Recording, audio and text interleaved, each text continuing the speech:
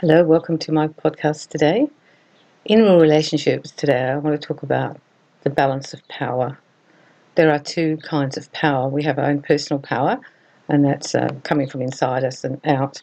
And then the power that we like to exert over our life, other people. It's our control, how we try and control things that are past our own reality, past ourselves.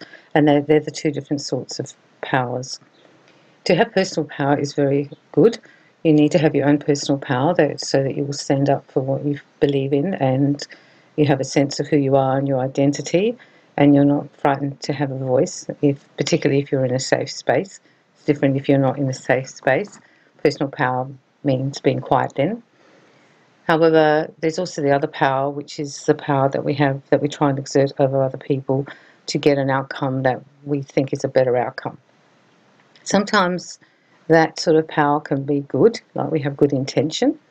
Other times that sort of power is just self-serving and selfish. So there's kind of two within that one.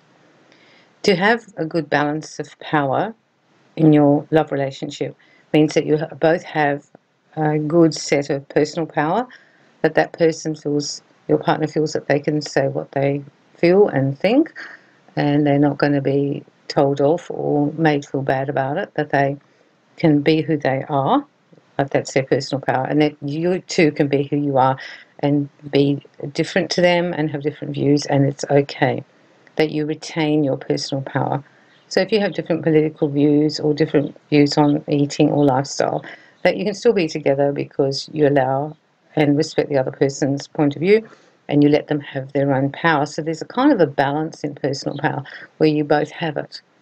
However, if one of them has personal power and everything they do is fine and you let them do it and you're happy for them to have that, but that you are not afforded that back. For example, they can eat whatever they like and run their life how they want to, do their money how they want to, but then you're not given that. They want to tell you what you should or shouldn't be eating, or how you should be doing your money, or how you should be running your life. Then you don't have an equal balance. An equal balance means it's the same. And you want to set that up in your personal power life. That means that if you want to be a vegan and they want to be a meat eater, there's going to be no problems with that, because the vegan will eat the vegan food and the carnivore will eat the meat food, and it's all taken care of. The one is not trying to overpower, guilt trip, make the other person feel like they should be doing it their way. That's overriding your personal power into someone else's life. This balance of power is really important too, particularly in part two. And part two is when you are trying to maintain or get power over your partner. You want them to do what you want them to do. And usually with this power, there's a punishment that comes with it. So if you don't do what they want, people will punish you. They will punish you outwardly. You'll be told off or ostracised, or they will do it quietly and you'll be shut down and shut out. And if they love you conditionally, of course, they'll punish you with withdrawing the love. Then there's not an equal balance of power, because you can't have power without punishment. And that's really important to have a look at. Can you have power in your relationship and disagree with your partner and not be punished? And if the answer is yes to that, then in a sense you have equal power. You have a balance of power in the relationship. Or if you are different to your partner and won't do what they want and don't abide by their rules, are you punished? Or then you don't have equal power. And this is when it starts to all go wrong, because people will vie for power. It's a normal human thing to do, because on some level most people think that how they're doing it is the better way for you or the best way, and they are invested in getting you to do it their way because they think you will have a better outcome, or they will have a better outcome. An equal balance means in personal power you can be yourself and the person accepts you and doesn't punish you. And in this second power, which is the power that we exert over each other, you are not punished if you don't do what they want you to do. That's the difference. They might not be crazy and happy about it, but they accept it and you have a balance of power. This can come into areas like, for example, You don't want to go to the family show and they want you to go, but you don't really like the people who are going to be there. Now, in the imbalance, not working power, you will be forced, coerced, guilt-tripped into going. And then if you don't go, you will be blamed. And again, guilt-tripped. That is not equal balance of power. If your partner is not comfortable going, you should be able to say to them, no, that's fine. I totally understand. I'll go. And I'll tell them you couldn't come. And that's fine. And there will be no retribution. There will be no punishment. What happens in normal relationships, though, is that people start to vie for power. And the one person wants to be the boss, and then the other person wants to be the boss. And then they play this, who's going to be the boss. And once you get into these power plays, you're never coming from love. Love and power don't kind of go together. Love is a power. It's a powerful emotion to have and a place to be working from. But that's different to the power and control, because there's always control in that kind of power I'm talking about. And you might want to look at this in your relationship. Who is the boss in your relationship? If you can't answer that, because neither of you are the boss, you probably have a fairly good balance. But if you know definitely who is the boss in the relationship, then you're going to have an imbalance in your relationship.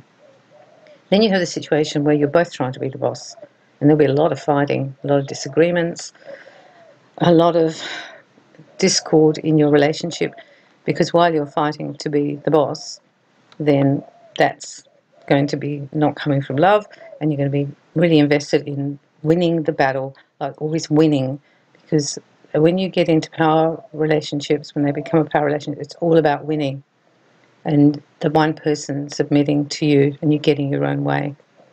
I've seen the naggers are very much implicated in the imbalance of power, because when they're nagging you, they're trying to get the power back. That's what they're really trying to do. And of course, you're resisting passively or not so passively.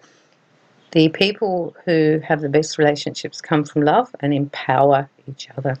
They don't try and disempower.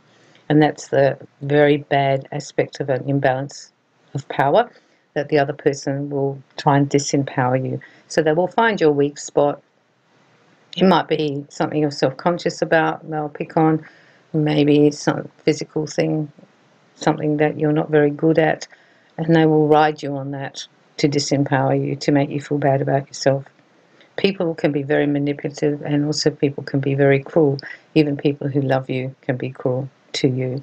And I want you to realise that cruelty doesn't just come from someone who doesn't love you. Cruelty comes from someone who does love you, and that's the worst cruelty of all of them, I think, because it has the most impact upon you. Try and get an equal balance of power in your relationship, so that if people don't want to do what the other person wants to do, or they're really uncomfortable with it, they're not forced or coerced or made to do it. And if they stand up to the person and don't want to do it, they're not punished or ridiculed. Sometimes we can't do certain things that the other person can do. If there's been a lot of damage in our past, particularly if we've come out of abuse, we're going to have these areas where the fear will just come up and the anxiety, and that overrides everything. And if your partner comes from love, they will understand that and they will help you through it. If they come from power and control, they won't try to even go there with how you feel. It'll all be do as what you're told, and they're going to make your life a misery. Abuse is an imbalance of power. So if you're with an abusive person, or a person who can be abusive, or if you are abusive, when you are doing that, you are upsetting the power balance in your relationship, because abuse is about power and control, and there's no love in it. It's about just getting the other person to do as you're told, and also to disempower them so that you are now the boss. So try and wipe out any abuse. If you've got trouble and you're living with an abusive partner, or your abuse is in you, it's important that you try to get some counselling, professional help, to stop doing it. Because being abusive is just a behaviour. You choose to do it. You don't have to. The person doesn't want to do something, you're being nice about it and kind. The person doesn't want to do something, you scream and yell and hit them. That's the two behaviours you choose. And you just can choose what to do. Abuse is still a choice. Whether you abuse person or don't abuse person is always a choice. and you can get your partner to choose not to do that, even if they've had a bad background. In my opinion, I came out of abuse. You should come out of that place never doing that to anyone, because you know how it feels. And you should never come out of that and think that the abuse gave you a reason or an excuse to abuse another person. That's really bad. Don't tolerate abuse in your relationship. And if there is, try and seem to get rid of it, because that's an power imbalance. What you want to have is a balance of power. No one is the boss. Having said that, sometimes one person will get their own way because it's more important for them. It's really important for this person. They really love the house. They want the house. You like the house, it's okay, but you're not crazy about it. But they are just so crazy besotted in love with the house.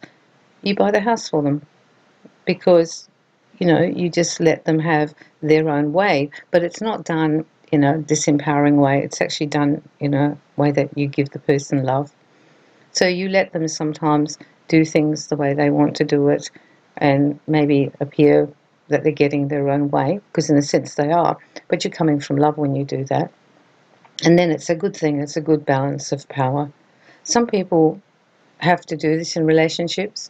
For example, if your partner has to go back and study and not earn any money for a while, and you have to be the main breadwinner, well, so be it. You do that. They're not being the boss and getting their own way.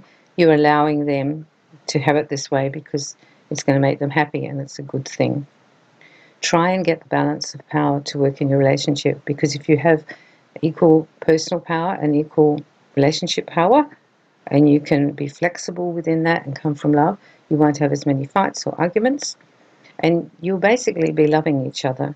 You'll be loving each other and coming from a loving space. It's not important to have power and control. Power and control doesn't really make you feel good.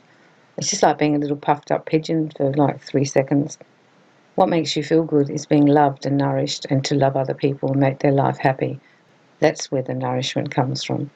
So have a look at your relationship, talk to your partner, see if you can get it more balanced if it's not in balance, and address some of the things that we talked about today. I'm sending you lots of love and lots of healing.